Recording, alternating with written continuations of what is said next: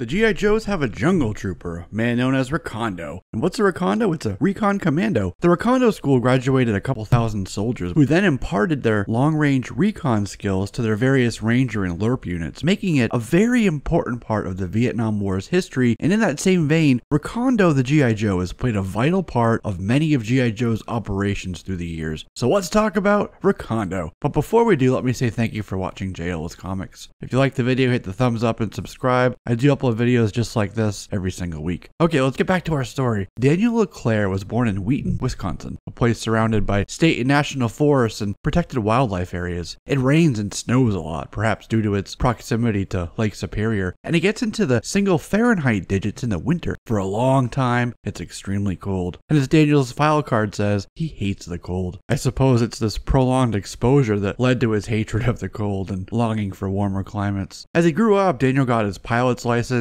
racking up hours with both helicopters and propeller planes. Action Force Recondo was brought up on the banks of the Snowy River in Australia to the east of Melbourne. This Recondo is a bit different than the US Recondo because he learned watercraft like the silent attack kayak instead of aircraft. Eventually, he enlisted in the United States Army as infantry and, per his V2 file card, also helicopter training at flight school. He served with the 7th Air Mobile Assault Unit where he helped put down an uprising in a small Caribbean island. And he also graduated through the Jungle Warfare Training Center, even becoming a cadre member and expert in both jungle warfare and jungle survival. He spent his days deploying across the globe, solidifying his contempt for the cold and his affinity for the heat. Recondo spent days in leech-infested water, hacking his way through dense triple canopy forest while dodging bullets and grenades. On one recon mission out in the middle of some nameless, unforgiving jungle, an entire command section of Iron Grenadiers chased him, but he outmaneuvered them and sent them all packing. And now the Iron Grenadiers have a bounty on Recondo's head. Another time, Recondo was on a mission in the desert, and the same thing happened, but with some sand vipers that tried to chase him. But he sent them packing too, so badly that they anteed up on the bounty that the Iron Grenadiers put on him. By the time he joined the G.I. Joe team, Recondo was the clear choice to be their first jungle trooper. Larry Hama had him as Booney Rat on early file cards that he sent over to Buzz Dixon and the writing team at Sunbow. Booney Rat was another name for infantry, something Hama would have pulled from Vietnam War era vernacular. Booney is short for boondocks, a word for the backwoods, jungle-type terrain.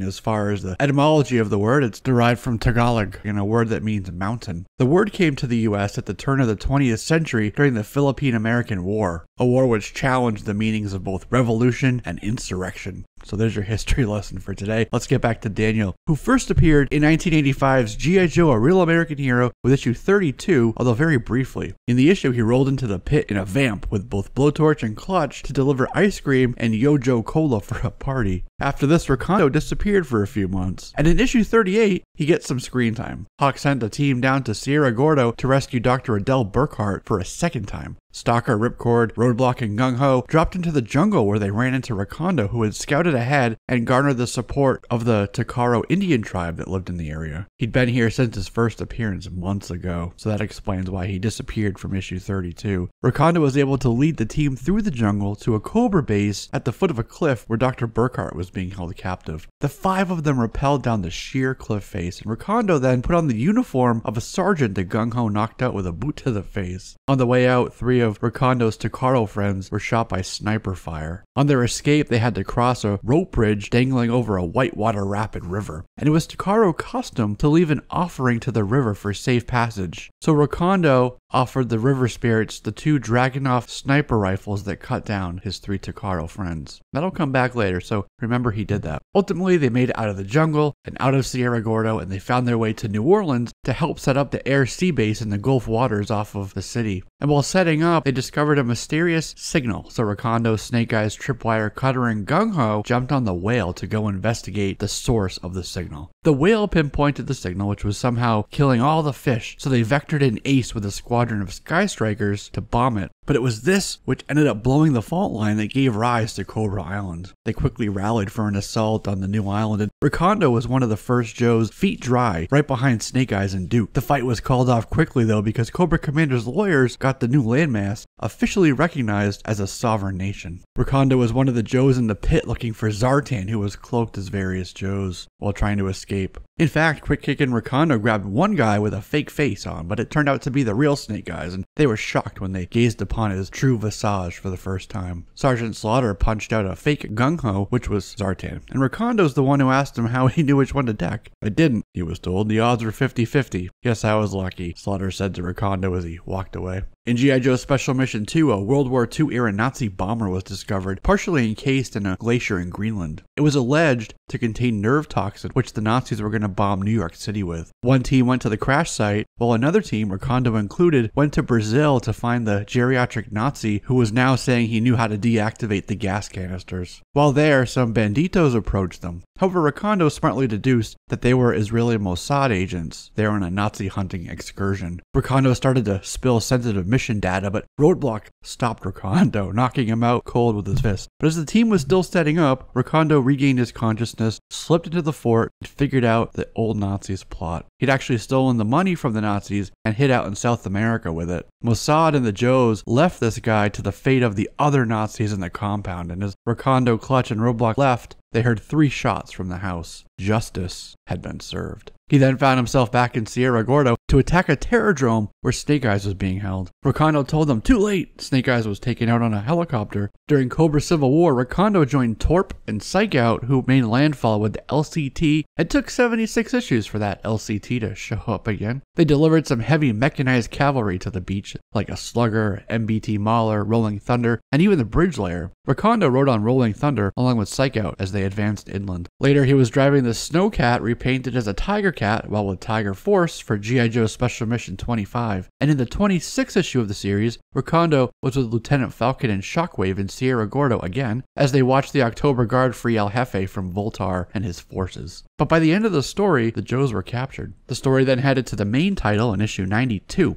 And Recondo and the team were trapped in a partially submerged cage surrounded by alligators under the NABM headquarters building until Muskrat jumped off the Warthog to help them out. Later, Flint, LJ, Roadblock, and Muskrat were again in Sierra Gordo trying to escape from Darklawn with the new October Guard. Recondo wasn't in the mission, but do you remember those Dragonoffs I mentioned that Recondo dropped in the river as an offering? Well, the Tocaros showed up and they had those rifles with them. And once Roadblock mentioned Recondo, they knew they were friends and they were actually able to help the Joes out of the jungle. He finally popped up again in issue 170 where he was the door gunner on Wild Bill's Tomahawk for the mission to drop Roadblock, LJ, and Flint in country to extract Darklawn. And on Dustoff, Darklawn and Lady J were both hit by ground fire. Recondo's the one that gave him the bad news. There's only enough plasma and coagulant to save one of them. And then, kneeling in LJ's blood, Recondo shouted that she was bleeding out. He was worried she wasn't going to make it, but luckily they made it back to the USS Flag in time to save both Darklawn and Lady J. Ever since then, he's been hanging out at the pit, perhaps also being deployed on off-the-books, off-panel recon and scouting missions in the jungles of the world. We do see him hanging out in the mess hall as the team watch Robert Graves get captured by terrorists in Sierra Gordo on live television, and then again for roll call on Memorial Day in issue 263. During the recent Snake Hunt event taking place in the latter part of 2020, Recondo loaded onto bus number 2 bound for Springfield to rescue Throwdown, sharing a seat with our firefighter buddy Barbecue. And we leave our story with issue 274 as the buses and transport trucks full of G.I. Joes, October Guard, Zartan, and his Dreadnoks are completely surrounded by Cobra's forces. In Devil's Due, during the war against Serpentor and the Coil, Recondo and Footloose were able to capture Major Blood and Scrap Iron. Also in Devil's Due, he was down in Sierra Gordo with a team, monitoring troop movements for weeks. Destro had broken off from Cobra, teamed up with the president of Sierra Gordo in an attempt to stop invading forces from Sierra Muerte. If Destro stopped them, President De La Cruz would allow Destro to build a vast number of weapons factories in Sierra Gordo. Lowlight was injured in a mortar attack, and so Recondo had to help him out. They joined up with the Sierra Gordo Ranger team. Recondo was also featured in the Juliet story that took place in 2006's G.I. Joe Special Missions Tokyo by Devil's Due. Recondo and Sparks had become friends, bonded over their love of literature. Storm Shadow had sent in a report indicating that Major Blood had murdered one of the Joes. So Sparks had to find them all, confirming all of them were alive except he was not able to reach his friend Recondo. So Sparks physically headed down to Sierra Gordo and to the Tocaro village where Recondo was known to hang out and spend time. And it turns out that Recondo found out that Major Blood was at the village, so he had come to protect his friends. And a fight broke out between the two, where part of the village was destroyed, and as the fight drew down to knives and fists at the edge of a waterfall, blood